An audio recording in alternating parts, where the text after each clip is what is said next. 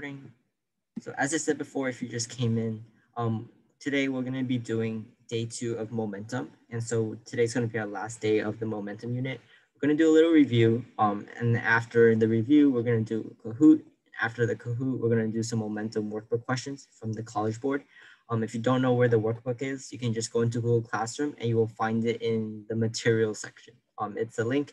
You just press on it and it will bring you to the workbook. The workbook includes all practice questions from all the different units.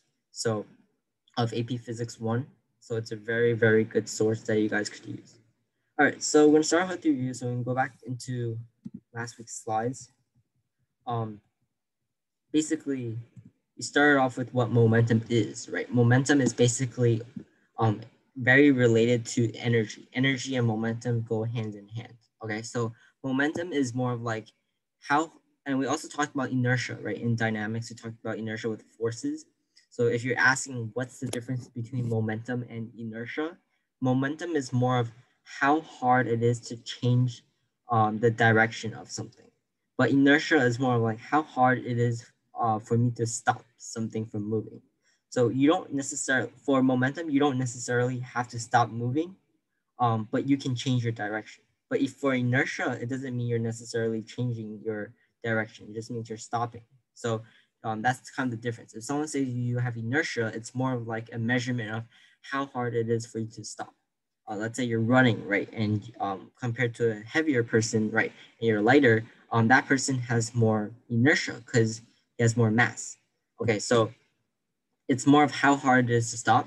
Whether on the other hand, compared to momentum, momentum is more of how hard it is for me to change the direction of something. So let's say I'm running in a circle, right? How hard it is for me to continually running in that circle if I increase my velocity, stuff like that. Or a collision, right? If I hit a car, I will change the direction. I'll go backwards or I'll continue going forwards. That's more of what momentum is. All right, and if you wanted a exact definition, it's basically the strength or force that something has when it is moving, the strength or force that allows something to continue or to grow stronger, or and in physics is the property that a moving object has due to its mass and its motion. Okay, and also if you don't know, right, momentum actually comes, dynamics, which is basically forces, actually come from momentum. Okay, so you know how, okay, I'll just move on to the next slide. So the formula that we use is P equals ME. P is the variable for momentum. If you're asking me why we use the letter P, I really have no idea because it's kind of weird because physicists in the past, they would just take a variable or a letter that was not used in the physics field and they would just use it as this word, right? It doesn't start off with M because we already have mass as M.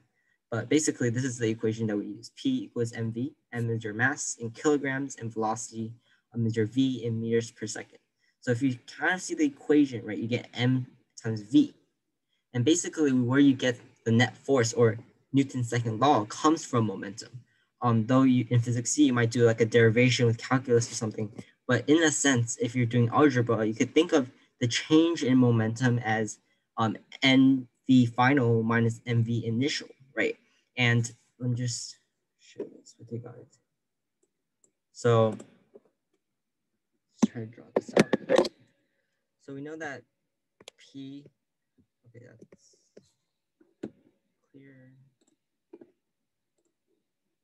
Right, we know that P equals mv, right? And your change in momentum is PF minus P initial. And since your mass is the same, right?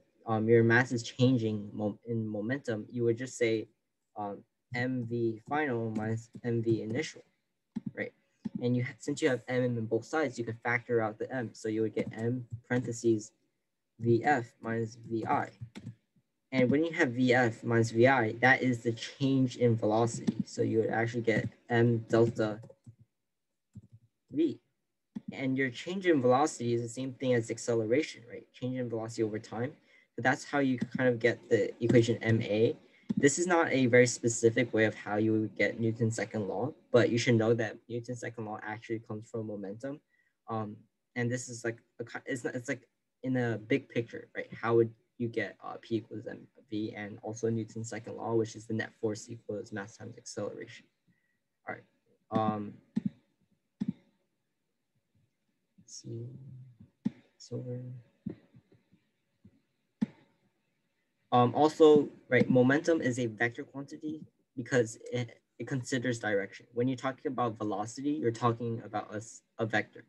So therefore, momentum is also a vector, meaning it has a magnitude and it has a direction. If someone says you have a momentum compared to inertia, inertia is a scalar quantity because it's only dependent on mass. The more mass you have, the more inertia you have. But it does not necessarily mean that you have a direction of your inertia. It just means that you have this amount of inertia or this amount of mass. And inertia and mass is you could use the words interchangeably, but they basically mean the same thing. If your mass increases, you have more inertia. Okay, if your mass decreases, you have less inertia. But momentum is, it considers direction. You could have a momentum that's going forward, but if your velocity is going backwards, that's not the same thing, right? Because it considers direction as well. Also, one of the assumptions and the key terms that you also have to remember is that if no net external force is applied, momentum is conserved. Meaning, if a net force is applied, momentum is not conserved. The reason why is because P equals mv, right? We know that from this equation for momentum. But we also know that, let's type this out. We also know that the net force F, right, that equals ma, right? And what is A? A is the change in velocity over time. That's a really bad term. Sorry about that.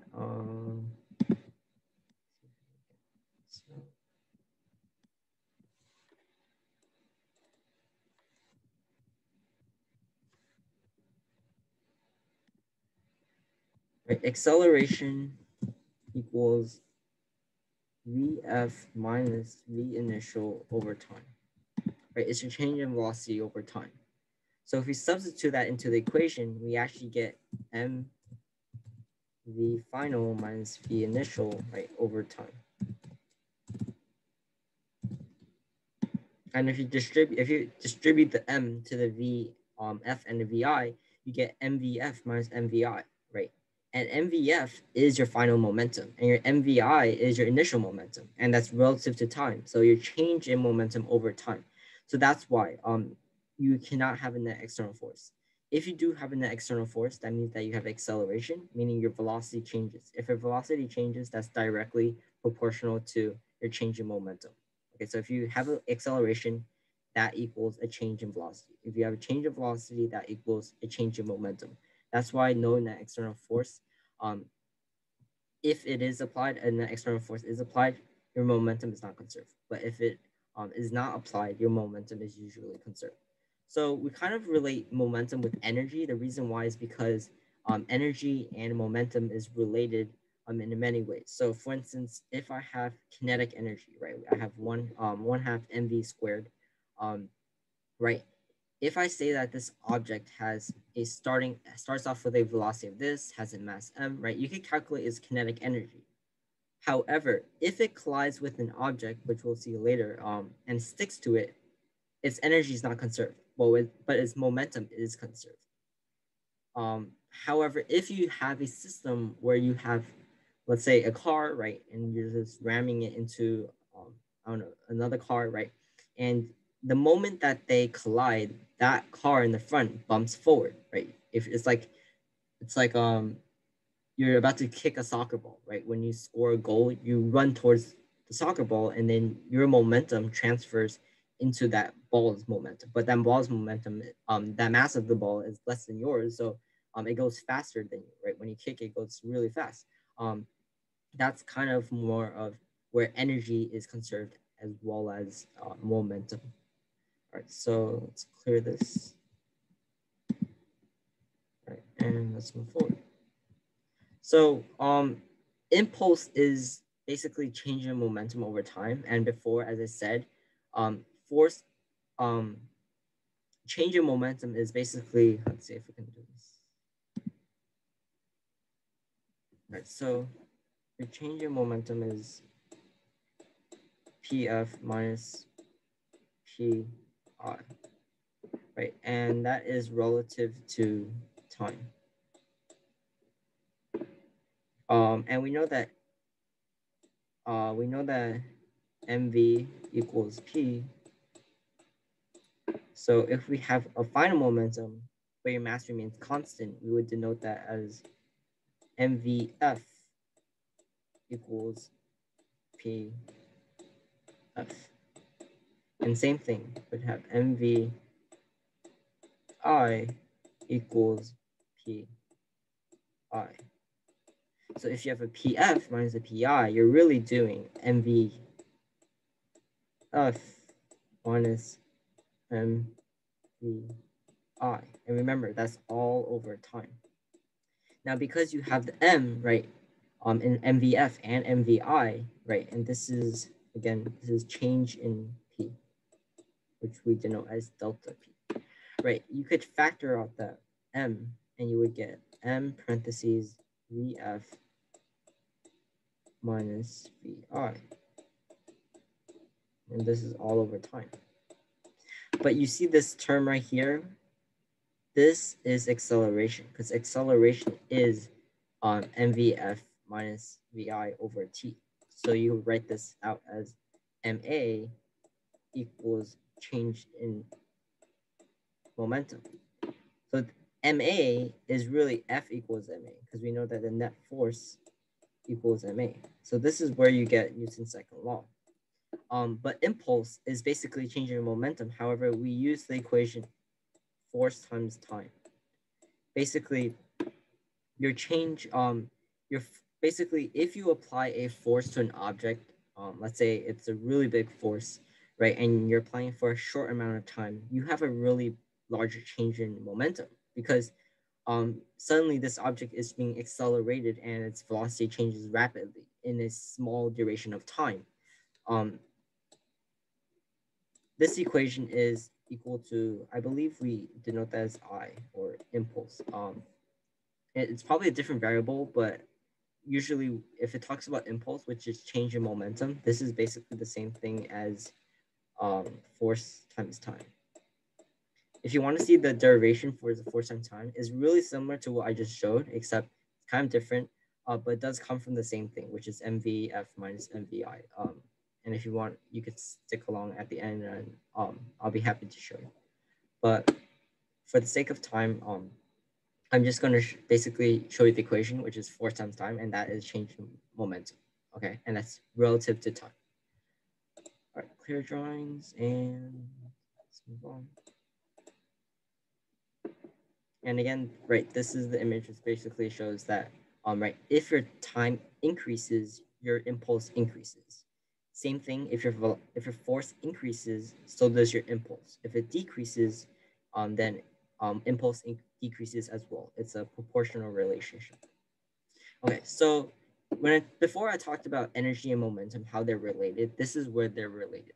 So in collisions and explosions, which we deal with momentum, let's say an object, right, you have a firecracker and explodes into small fragments. Obviously, we're not talking about like an actual bomb or anything. We're talking about, like celebrational equipment, right? Like firework or something like that. If the object is exploding in midair, right, the fragments, like if you could look at every single particle, when it, like all the fragments of the actual firework when it explodes, if you add up all their masses times their velocities, their momentum is actually equal.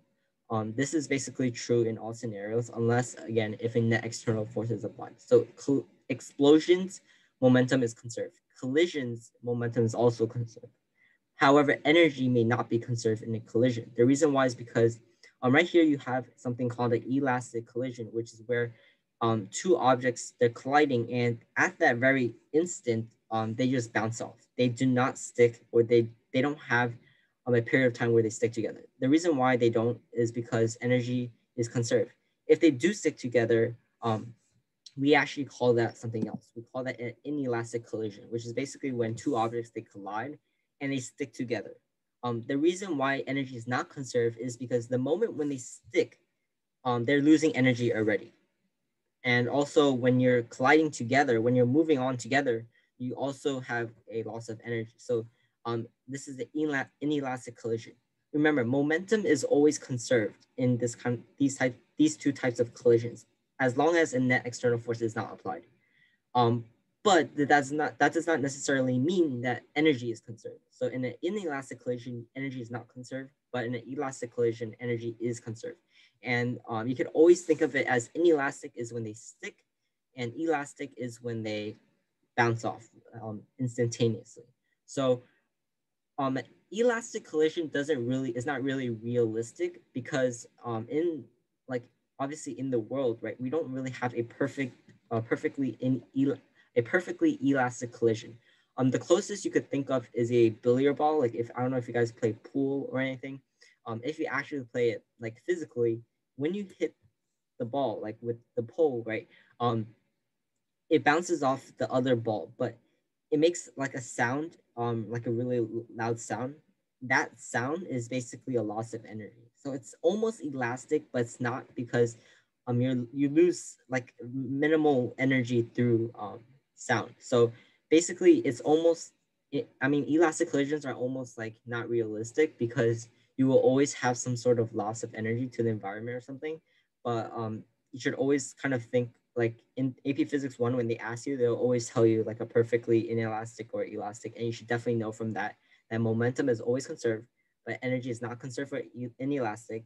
Energy is conserved for elastic. Okay, it's always vice versa. And you would always know that in order to tell an inelastic collision, they stick together. If it's an elastic collision, they won't stick together. They will bounce off perfectly. All right, so now we're gonna go back to the Kahoot. Are there any questions before we start? Any questions like you want to go over anything? I can go back to the slides. You know,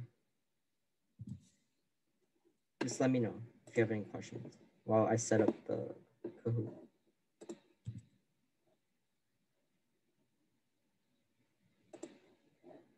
So basically, if you want to review again, right? Momentum is force times momentum is momentum times velocity.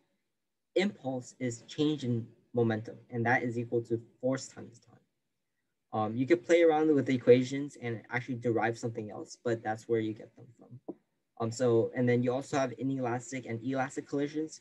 Inelastic is when, inelastic is when momentum is conserved, but energy is not, and it sticks together. That's how you can tell. Elastic collisions when momentum is also conserved and energy is also conserved, and they bounce off instantaneously. That's how you would tell them out.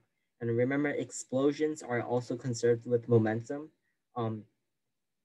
because the force that explodes them is considered inside the system. When in energy, like 2 weeks ago when we talked about energy with the systems, that's why, because the force is considered inside of the system, meaning it's not an external force. Even though when you explode something, right, that is a force. The explosion itself is a force, but because it's considered within the system, it is not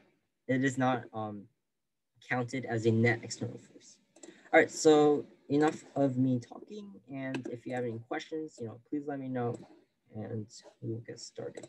So if you can right now, just get a piece of paper, calculator, and a pen, and also a tablet or a phone that you can use to log on to Kahoot other than your laptop.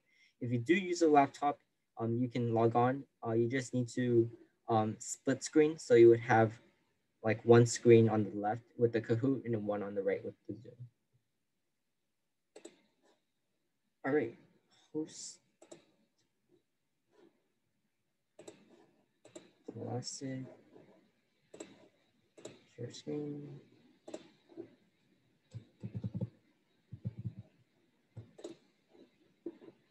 All right, do you guys see my screen? Just give me a yes in the chat, please.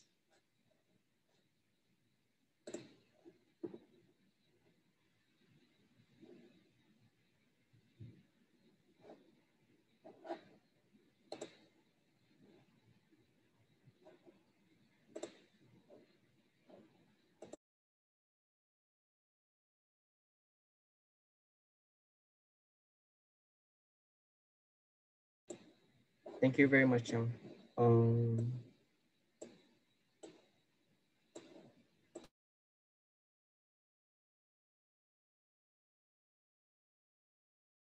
Okay, no problem. Actually, let me see if I can pull.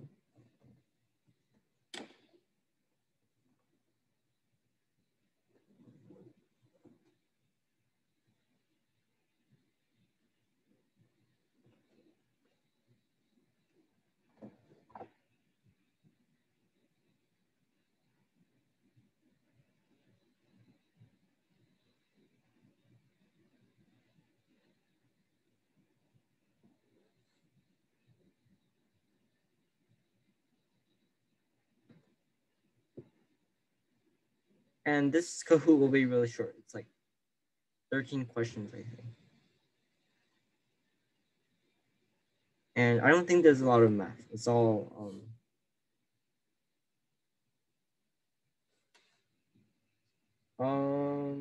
Tiffany, are you playing?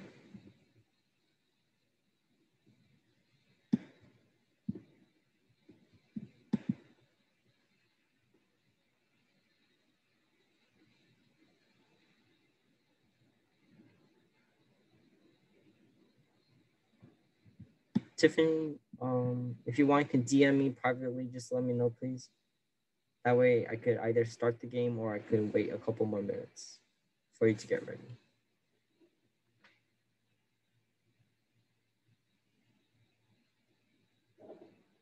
Okay, no problem. All right, so let's get started.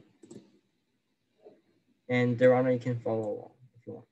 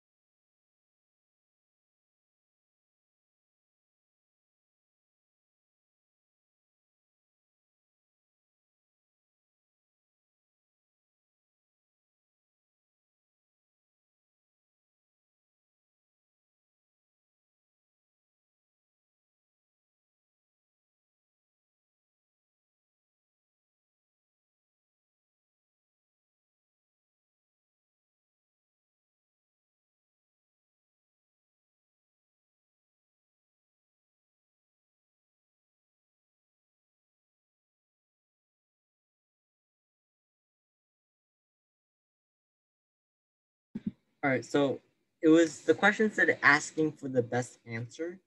Object mass times the force acting on it. That's not true because in impulse, it's force times time. It's not mass times force. Mass times force is I don't think there's anything for mass times force. But basically the best answer was impulse, right? You could have a velocity change that would change your momentum, but it's asking for your best answer. So whenever you talk about change in momentum, you should have a click in your head, like the light bulb go on, and it's definitely impulse. You have to look for the word impulse. That's the one that usually everyone refers to as impulse. You could explain it saying there's a velocity change, but the key term is impulse, right?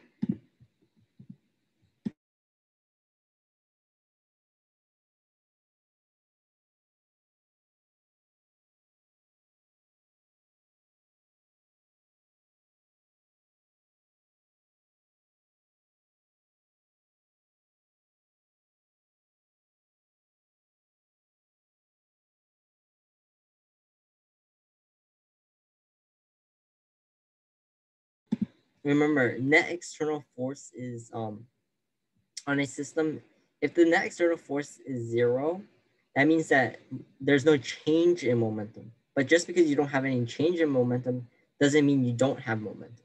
So it's that one was confusing. Yeah, it's kind of tricky, right? It's kind of like acceleration, right? If I have no acceleration, doesn't mean I have no velocity. It just means that my velocity is not changing. So my velocity could be 10, it could be 100, it could be 1,000, 1,000,000. But as long as there's no acceleration, it's not changing. So it's the same thing as momentum. All right.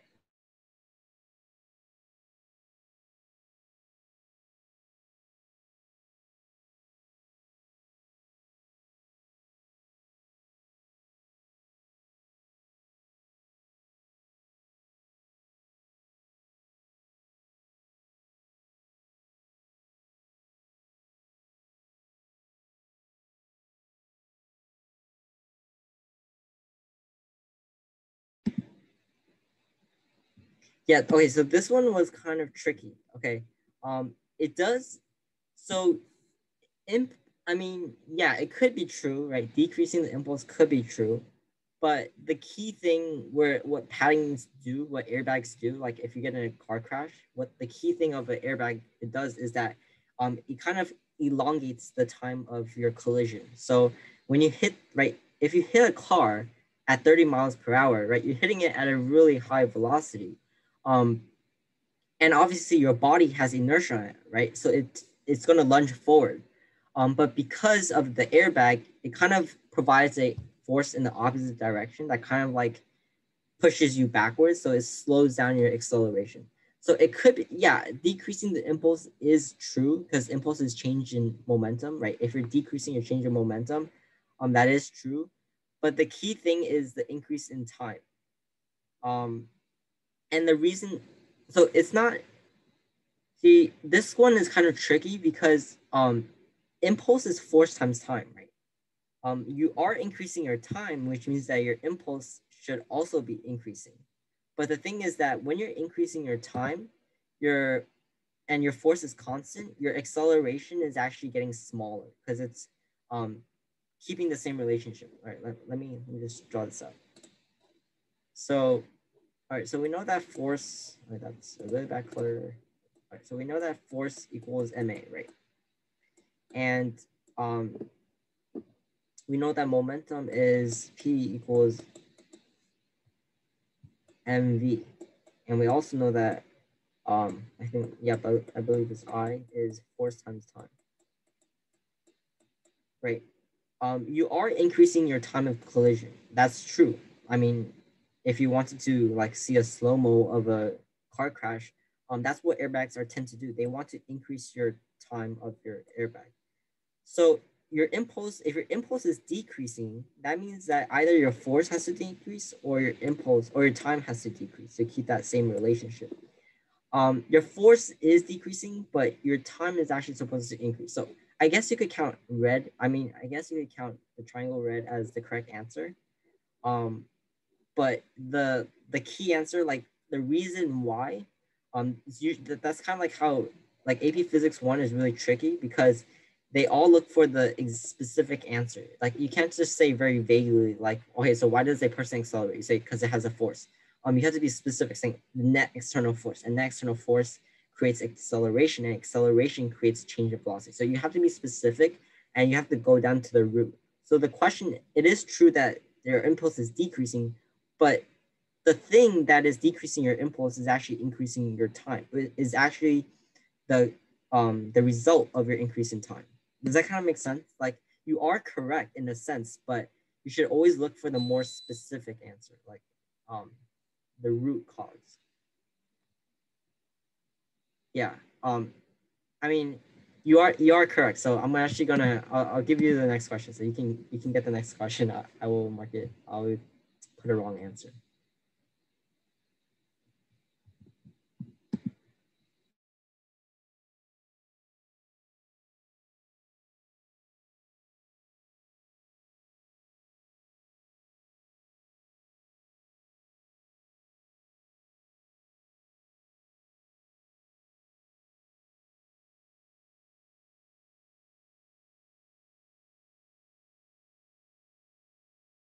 This one is tricky. Take your time.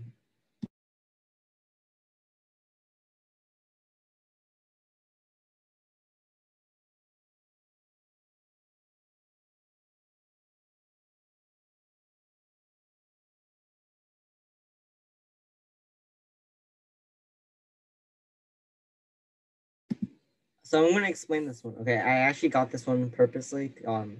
So like to make up for the points that you lost. Okay, so basically the reason why Superman. So Superman is throwing a ball, right? Like an asteroid, right?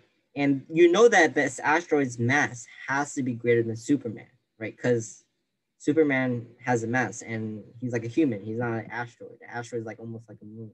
So you know that the mass of the asteroid has to be greater than let me just draw this out. Clear drawings. So M of the asteroid has to be greater than the M of Superman, right? And we know that force is a pair, is an action-reaction pair because of Newton's third law, right? So we know that the force that Superman applies on the asteroid is the same force that the asteroid applies on Superman. So we know that, and we also know the equation from Newton's second law that F equals ma, right? Sorry, my stylus is not working really well today, but I will try to correct it. And we know that F equals ma, right? The net force equals ma. So if your force is constant and your m a is okay, and your acceleration of a, you could set up this relationship that has to be equal to your m of your asteroid of Superman and your acceleration of Superman. So we know that the mass of this is bigger. This one is bigger than this one. This one's small, small circle. That means that if you want to keep the relationship true, acceleration has to be bigger than your acceleration of the asteroid. Does that kind of make sense?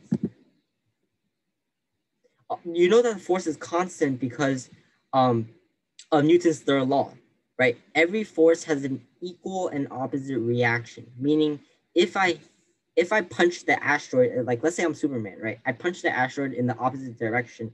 Um, I'm applying a force on the asteroid, right? But the asteroid is also applying a force on me.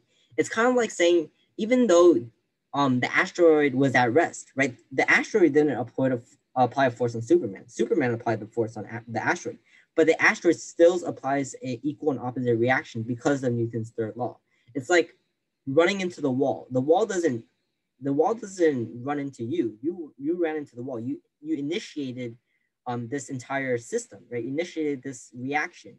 But because of Newton's third law, right, the wall actually applies a force back on you, and you can actually see this in real life, which is when you bump into the wall, you bounce back. You bounce back because the wall applies a force back on you, which is equal to the force that you applied on the wall. So the same thing is you apply a force on the asteroid still applies a force back on you, but because your mass is smaller than the mass of the asteroid, your acceleration has to be greater than the asteroid because you have to keep the relationship true, right? If your ma of your asteroid equals the ma of the Superman, right, and your mass of your asteroid is greater than the mass of your Superman, your acceleration of Superman has to be smaller than the acceleration of the asteroid. If you want an example, I could give you in numbers if you think numbers are easier, right? I know that 4 times 8 has to be equal to 32, right? That's the same thing as 6 times 2, right? But what's the relationship between 4 and 16? 16 is greater than 4. But if you look at 8 and 2, 2 is smaller than 8 and it's proportional, right? 4 is 1/4 of 16 and 2 is 1/4 of 8. So that's basically kind of how the mass and acceleration thing that works out. Does that kind of help out? All right, great. Let's move on.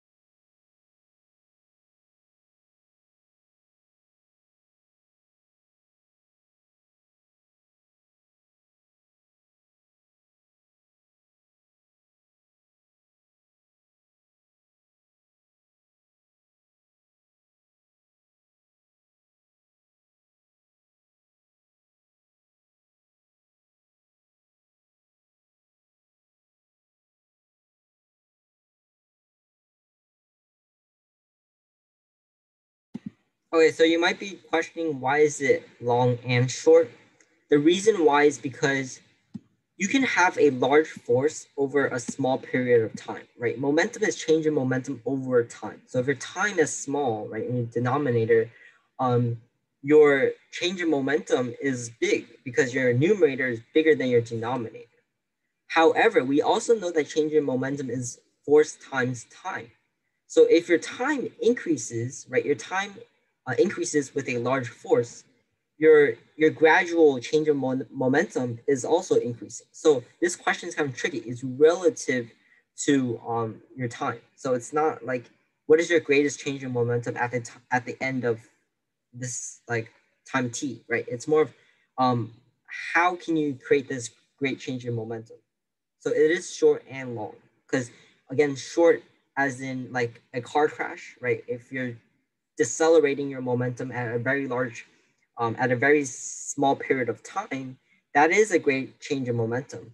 But you could say the same thing compared to if you had a car that was accelerating for 10 minutes, right? It was going from 0 to 210 miles per hour, right? Obviously, that's crazy, but that is also a great change of momentum. So it's relative to long and short. It's basically time. Like time decides your change of momentum. All right, so next.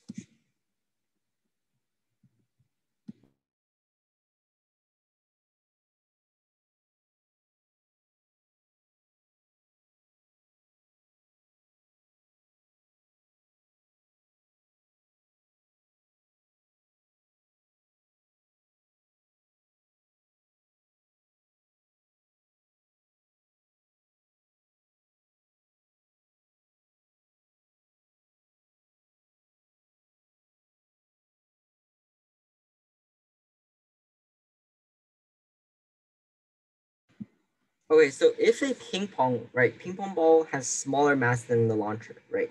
So we know that impulse comes from Newton's second law, right? Momentum comes from Newton's second law. So if you apply an impulse on the ball, right, which is the change in momentum, right? If your ball is changing in momentum, that means that your launcher is also changing in momentum because it's an equal and opposite force. It's kind of like the thing when I talk about the question with the Superman and the asteroid. This is the same thing with the ping pong, right? Except it's in another word for the force is the impulse. Does that kind of make sense? Like it was the same. It's the same ideology as the Superman and that one. It's just impulse instead of force. And you know that force. Um, the launcher. Okay, so let me just draw this up. All right. So we know that force right equals mass times acceleration, and when the ball like when the ping pong launches from the launcher, they apply the same force to each other. But the ping pong ball gets launched like it goes like off into mid space because the ping pong ball's mass is so small. It's like putting a lead ball onto a ping pong ball launcher that's not meant for lead balls, and the lead ball goes only like 2 meters. Yeah, impulse is force times time, but your time is the same. You're not saying like the ping pong ball has a greater time of launching compared to like okay, so all right, let me just draw this up. No, the force is never greater on the ping pong ball. Remember, Newton's third law says that every force has an equal and opposite reaction, meaning the force applied onto the ball is the same as the force applied back onto the launcher. But because the mass of the ball is so small, its acceleration is like so big compared to the launcher. Yeah, all right. So yeah, this is tricky. So good thing that you're taking the practice right now. So that's good. All right, last question. Yeah, second to last.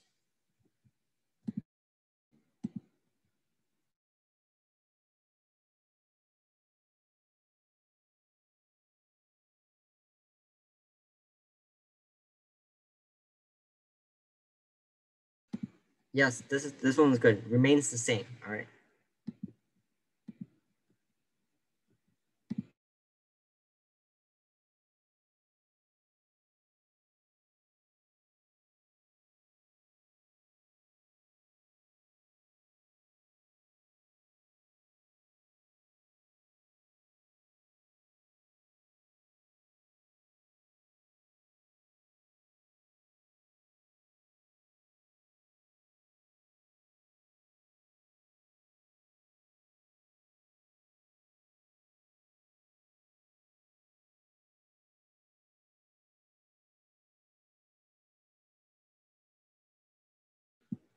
All right. Perfect timing. It's 301. Congratulations to Xiang. I don't know how you got first place because I got 7 questions right and you got 7 questions right as well. But lol. I know that's kind of weird, but I think it's the streaks, like the faster you answer it. But basically, I actually want to do some practice problems with you guys from the workbook. But it is 302, so I'm not forcing you guys to stay if you don't want to. So if you do want to stay, you want to do some practice problems from the workbook, I can do them with you guys. And since we only have 3 people today, we should be faster than 7 people because usually because there's more questions. But if you don't want to, you guys are free to leave. Remember, if you have any questions, you can always let me know in email or Google Classroom. But if you do want to do the questions, please stay, and I'm happy to help you guys out.